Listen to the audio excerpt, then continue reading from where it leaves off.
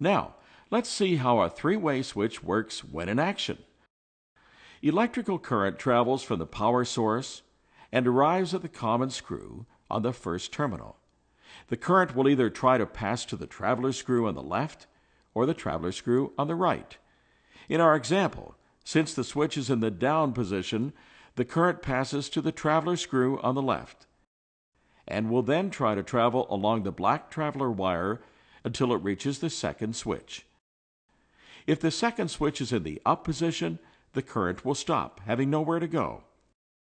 In this case, the light will be off.